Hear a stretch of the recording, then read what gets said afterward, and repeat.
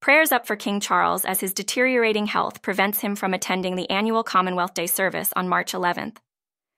Despite this setback, the monarch plans to release a video message from Windsor Castle, celebrating the spirit of unity among the 56 member states.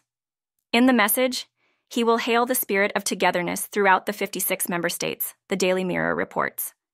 The monarch is not expected to end the key fixture in the royal diary due to his ongoing cancer treatment. Instead, as part of his wish to remain to be seen, Charles has recorded a special message at Windsor Castle, which will be broadcast round the world to mark the event. The theme for this year's annual meeting is One Resilient Common Future.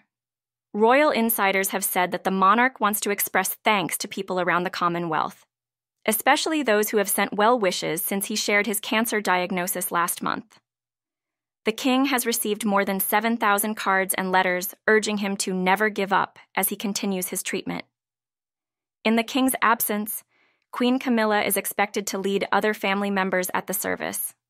Prince William is also expected to attend alongside the Queen. Speaking at last year's service at Westminster Abbey, the king said, "The Commonwealth has been a constant in my own life, and yet its diversity continues to amaze and inspire me. Its near-boundless potential as a force for good in the world demands our highest ambition. Its sheer-scale challenges us to unity and be bold. Commonwealth Day is celebrated by people across Africa, Asia, the Caribbean and Americas, as well as the Pacific and Europe. This year's theme reflects the focus of the upcoming Commonwealth Heads of Government meeting, which will be held in Samoa later this year. Thanks for watching.